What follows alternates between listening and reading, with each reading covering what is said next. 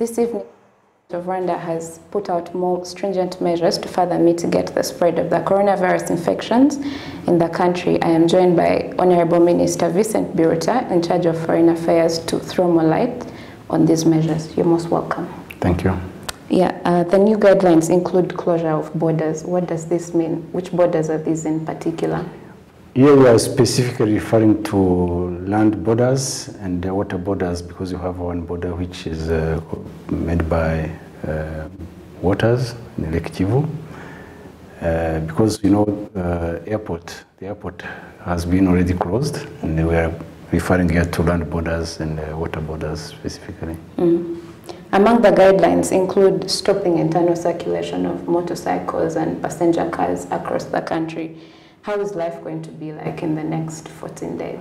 Let's first explain the reason why we are limiting these movements.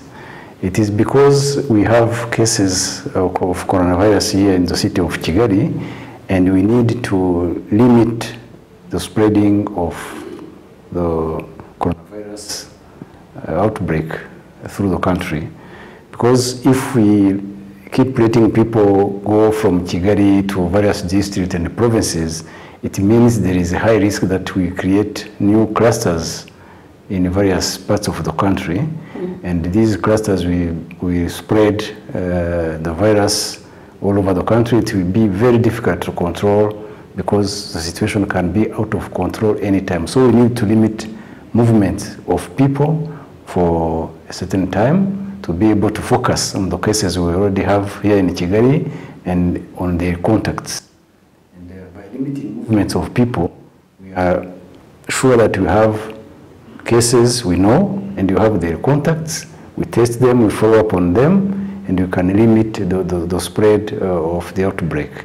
It also means that we are not letting more people coming from abroad, because all these cases have come from abroad. At least the first cases we had were brought from abroad, were imported, and we need to make sure we don't import new cases. And limiting movements inside the country means that we keep just the cases where they are and their contacts, and we don't spread the virus across the country. What does this mean for people that stay in the village that had traveled to Kigali, and perhaps those that are in Kigali that stay in the up country? People always need to move around. We are saying just stay where you are for 2 weeks.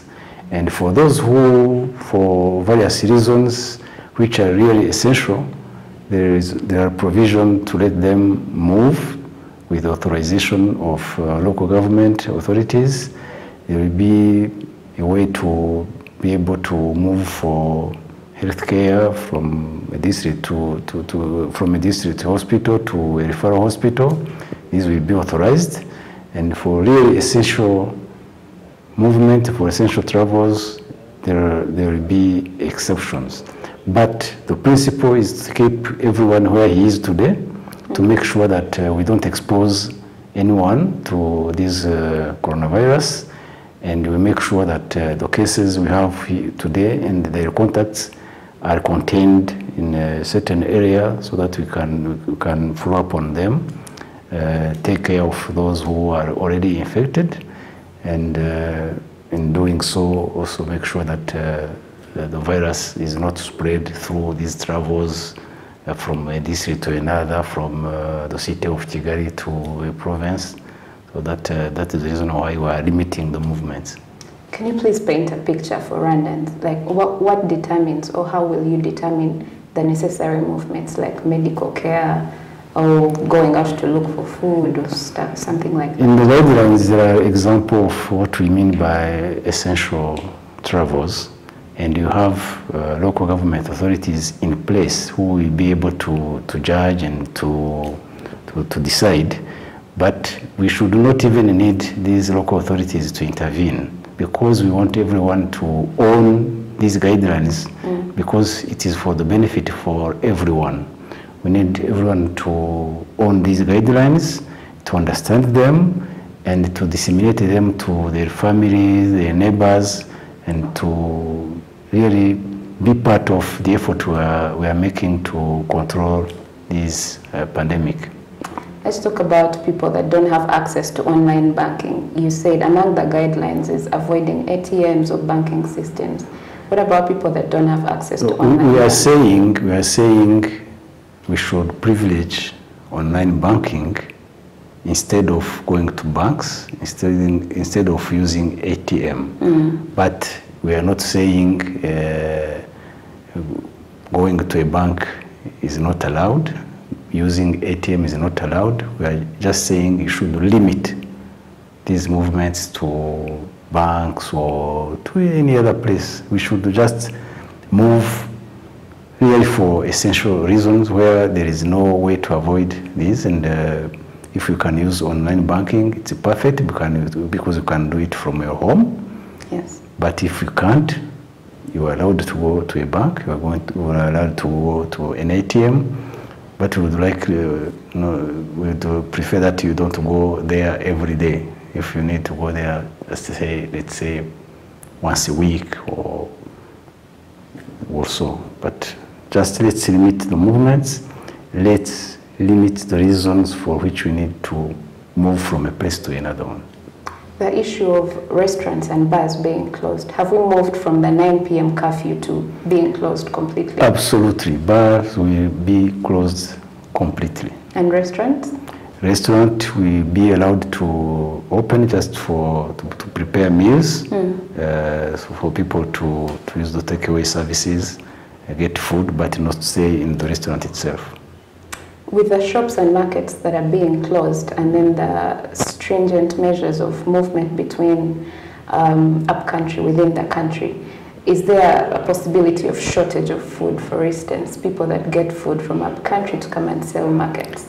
There is no shortage, there is no possible shortage because food stuff are part of the exceptions which are made, because we have said even for the borders, cargo, goods and cargo will be allowed.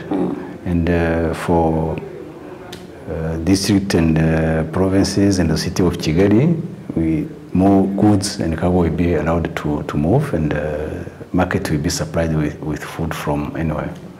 These seem to be really stringent measures, and they're sending people in panic. Are you saying the country is sort of... No, they should not panic. They should say the government is in charge and the government is taking the right measures, because we have learned from those countries where this pandemic has started. Those countries which have taken stringent measures from the beginning were able to control the epidemic. Those countries which started in a relaxed way and which have taken time to take these measures are in a total mess today. So we are learning from these experiences, and people need to know that the government is in charge and is taking the right decisions to protect their lives, and they need to be part of that effort, and to contribute to it is for the benefit for all of us. In terms of seeking medical attention in Kigali, is the government providing means of transport for patients that are up-country, or how are they supposed to move from up-country to Kigali in case they are referred? For patients, it is usually patients are referred and they are using ambulances, but for specific reasons, for good reasons, transport will be allowed.